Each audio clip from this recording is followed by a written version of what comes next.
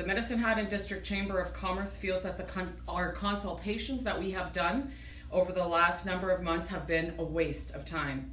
Organizations like ours have spent countless hours in research, consultations that have fallen silent on deaf ears in Edmonton. They are not listening. They are also resting on the ideology that minimum wage is tied to living wage and compounding the problems in our local economy. There are costs that are being layered onto business that are having resoundingly negative impacts, as we strongly believe that the governments should not attempt social experiments with other people's livelihoods, particularly when other measures and opportunities exist.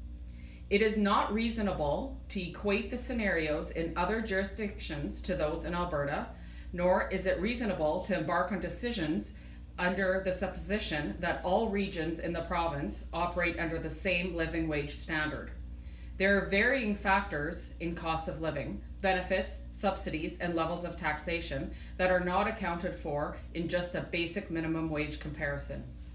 Our goal is to ensure that we look beyond the ideological reports that are debated on both sides of the issue and look towards the impacts in our province and in our communities to the people that support this province.